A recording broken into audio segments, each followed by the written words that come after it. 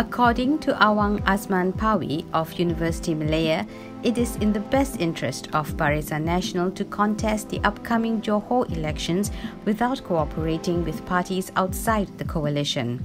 The analyst said the uncertainty of the other parties' chances in the polls made it a bad idea for BN to give up seats it could itself vie for.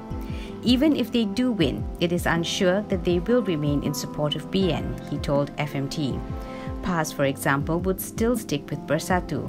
This will be a loss for UMNO and will weaken its dominance in BN.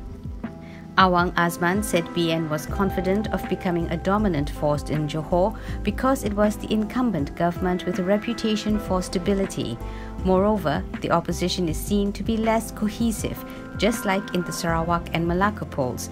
This gives an advantage to BN in Johor. James Chin of the University of Tasmania said it was highly likely that BN would go into the state polls on its own. There's a large group of people in UMNO who are strongly against PAS, he said. So even if PAS were to be nice to UMNO, I doubt that UMNO will agree to work with it. He said there were no other alliances that BN could consider in its fight against Perikatan Nasional.